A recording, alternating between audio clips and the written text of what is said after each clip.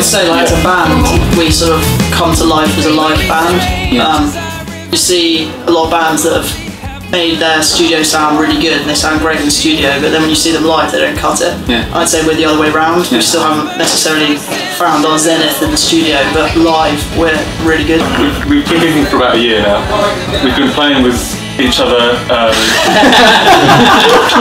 it were. We used to play for Josh as a solo singer, and then we sort of became the BlackWhite. We started gigging, we got Ash involved. So all in, we've known each other for almost 5 years. There's nothing missing from what you've heard recorded to what you would hear live, plus we're live, so there's much more energy and all the rest of it. Turn your back and the truth's revealed. The warmth what once was cold.